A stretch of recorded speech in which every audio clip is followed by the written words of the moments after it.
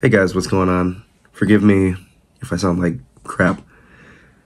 I have a little bit of the crud going on, just sinus, but whatever, that's besides the point. Today we're going to be doing a DC Multiverse unboxing. This time it is a 2-pack, and we've got Bizarro and Batzarro. So, without further ado, I think we should crack it open. Alright, so there is an insane amount of glare going on, but when I received this, I don't know, a month ago or so, you could tell, well, I don't know if you could really tell, but the box is absolutely destroyed. I got mine from Big Bad Toy Store, but we're not in-box collectors, so let's go ahead and crack this open. But I do want to show off the back of the box because I really dig that artwork. And as far as I know, it seems like there's going to be an extra backdrop on the bot when I open it up. So let's go ahead and do that. In all honesty, I couldn't tell you the reason why I waited so long to open this 2-pack. I probably got it when there was still snow on the ground here in Minnesota. It is now April, middle of April, and we are now finally opening it. And let me tell you, I have been waiting for a new Bizarro for the longest time, and to get the Batman equivalent of that as well is super sick. But we're gonna go ahead and take a look at the figures later. Let's take a look at this cool backdrop that we got.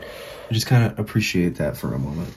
So you got like this city Metropolis backdrop, and most of these McFarlane toys 2-packs come with this cool stand, this cool stylized, molded, painted stand, and they're really cool. And of course we get the trading cards, so let's go ahead and take a look at those accessories. So like I had mentioned, I do want to talk about the accessories. First and foremost, you get these trading cards that come with every DC Multiverse figure, and I believe these are from a very specific storyline, and I have not read it, but I definitely want to check it out. We got Bizarro here, which, funny enough, the card actually goes that way, upside down. So, like I had mentioned, we get these cool stands that they go on. Then you got the peg hook. You get the pegs there that you can stick the figures on. And truth be told, while they are really cool, and they're really cool molded, they do use kind of like the same molds for a few of them, just kind of paint them differently. This one seems brand new, and it is really cool. It's really sick. For me, it might just have to be a standalone Bizarro stand because it looks like there's only one peg. I could be wrong here. Nope, there's another one there. But truth be told, I think that they don't really stand up on these that well, if I'm being honest. Secondly, we get a pair of open hands for Bizarro and a pair of closed fists for Batzarro. And what would a Bizarro be without this Bizarro #1 necklace medallion type deal? That was the main thing that was missing from the first release of Bizarro. Alright, we're going to go ahead and talk about the action figures itself. First up, we've got Batzarro, and you can see he's got the upside down version of the bat symbol on the chest. And it's actually kind of uniquely molded, where you can see like how it's supposed to be behind it. And then this guy has like no eyes and a really creepy twisted smile. It's pretty neat. Going down to the belt, pretty hefty, solid utility belt. And back to the cape. The cape is very Batman-ish. The gray undertones on the back there. And then he's got the gray and black suit going all the way down to these really cool boots and everything. Even the gauntlets on the wrists are pretty neat. Personal opinion, it seems like it's the same, or at least very similar mold to the Dark Knight Returns Batman that we got. But all in all, it's a pretty cool figure. I like it. Let's talk about articulation, because there's something that I'm noticing.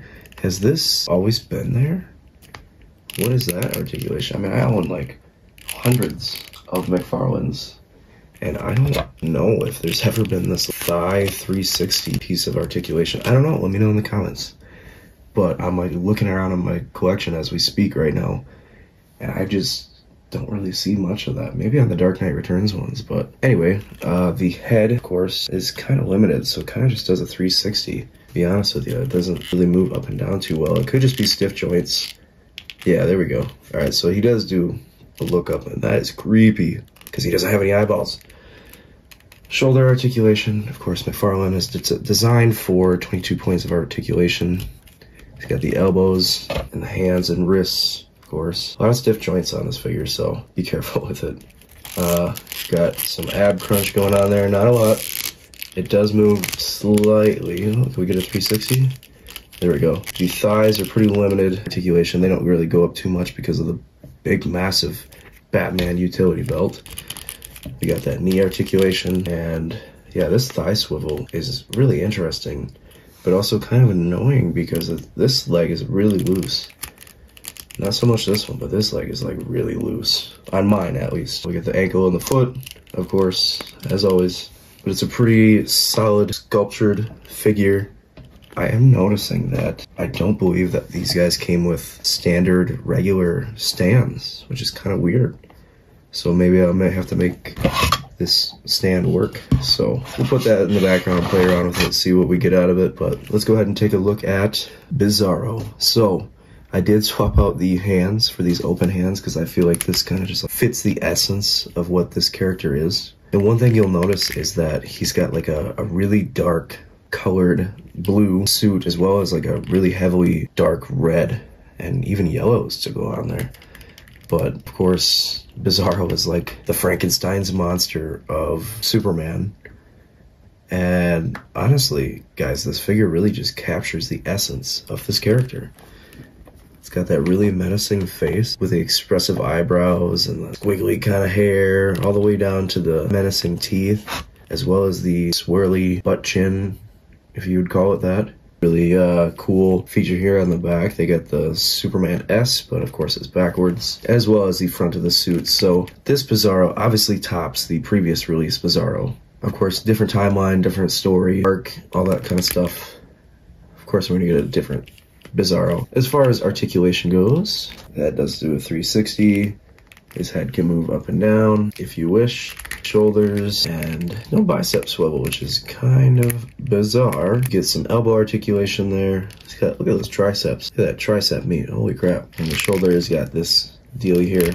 The torso can also get a 360 spin. It looks like they got some additional, I don't know if you would call that foil on there. I'm not really sure, but it's very glossy. The trunks are like rubbery molded on it, so you're gonna get a little bit of articulation in the legs. Goes up to about there. The knees go to about there. The toes, the ankle does kind of whatever you want to, so. And what would Bizarro be without his medallion or his necklace that says Bizarro #1 on it?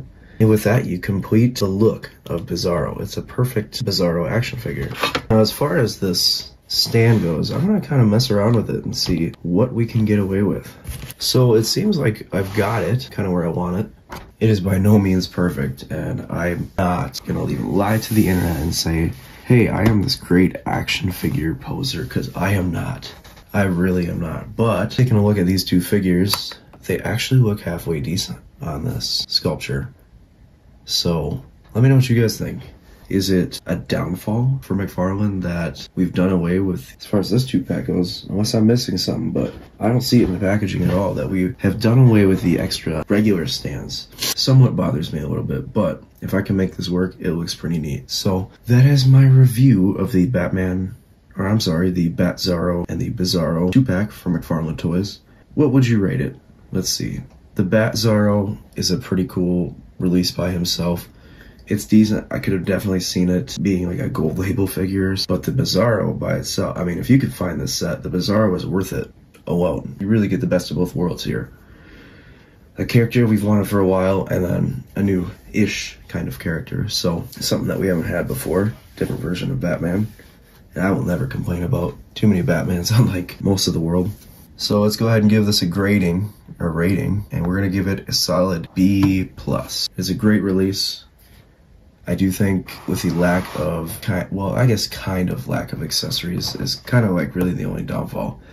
But then again, what else did you want in this pack? So B+ is where I stand on this. I really enjoy it. It's gonna look great on the shelf. And of course, let me know what you guys thought in the comments down below. Go ahead and give me a subscribe. Go ahead and hit that subscribe button if you like action figures and action figure content and all that good stuff. Like this video, share it with your friends, and I appreciate everyone watching. And until the next action figure review, I will catch you all later. Peace. Thanks for checking it out.